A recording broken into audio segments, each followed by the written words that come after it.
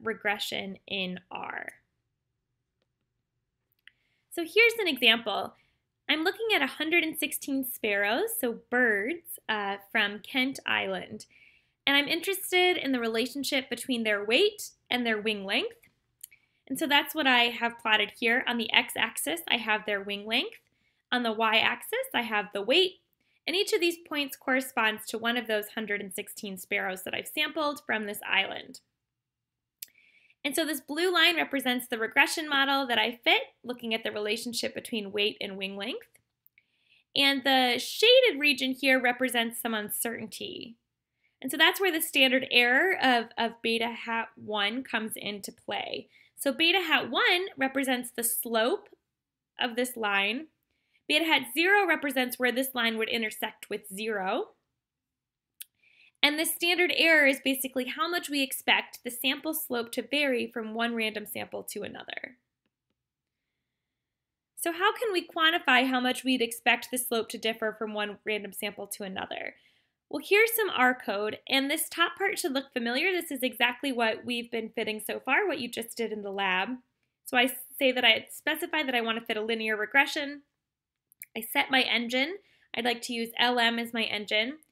And then if you recall, in the previous version that I've shown you, you created an object, often called something like LM_spec, with this part, and used that as the first argument of the fit function. But if you recall how the pipe works, it will output, the pipe will take whatever this previous part outputs, and it'll stick it in the first argument of the subsequent function.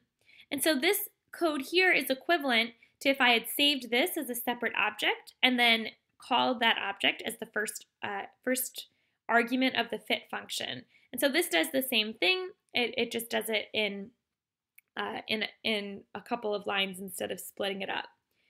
Often if I'm just fitting a single model, I'll do it like this, where I'll just specify it kind of as I go. So I'll have it as a chain of pipes. But if I'm fitting multiple models, and so I would be rewriting this part, this linear_reg set on engine LM multiple times, then I would just save that as an object to sort of save me some typing time. Often, my kind of rule of thumb is if you're going to repeat something at least 3 times, maybe kind of find a different way to write your code. And so since I'm just running this single model, I'm going to do it like this. But if I were running like 3 different models, I'd probably do it like we've done so far, where I'd create this as its own object. Okay, so what I've highlighted here is a new function now that's going to give a little bit of extra output. So we created this fit object, and when you were doing cross-validation, we used that fit object to calculate some metrics, like the root mean squared error. But another kind of quantity of interest in linear regression are the actual coefficients for the intercept and the slope. And so that's what the tidy function basically tidies up the output from the fit function to give us this nice data frame that includes the terms. And so these are the 2 parameters in my model, the intercept and the wing length, as well as the estimates for those. So these are the beta coefficients for those, the standard error, the t-statistic, and the p-value. And so for beta hat 1, that's my beta coefficient for wing length. This is what I get. And so how can we quantify how much we'd expect the slope to differ? Well, we can use this standard error here, this 0.0347. And so now we have to think about how we can actually interpret this. And so we're going to step through kind of how do we decide if that standard error is big or small, or if this is sort of a large effect or a small effect. So we can interpret this as the sample slope is more than 13 standard errors above a slope of 0. And the way we know that is because this statistic, the t-statistic, is the ratio between the beta coefficient, which is in this estimate column, and the standard error, which is here. So if we took 0.467 and divided it by 0.0347, we would get 13.5. So the sample slope is more than 13 standard errors above a slope of 0. So the next question might be, how do we know what values of this statistic are worth paying attention to? So how do we know if that 13 is meaningful? And so that's where confidence intervals and p-values come in.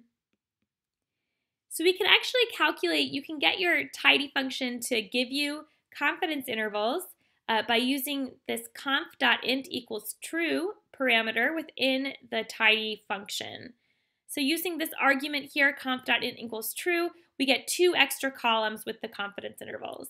And this is nice. You can, from the information that's just given here, you can actually calculate the confidence intervals. So all you need to calculate the confidence intervals are the estimate itself and the standard error, as well as how many parameters are in your model. But it's nice if R can do it for you. So using that conf.int equals true, we'll add that to your tidy output. Okay, so what I want you to do is I want you to fit a linear model using the MT-CARS data frame, and I want you to predict miles per gallon, which is in the data frame as MPG, from weight, the WT variable. And so I want you to go ahead and fit that model using the tidy models framework. And then I want you to pull out the coefficients and confidence intervals using the tidy function demonstrated and interpret that result.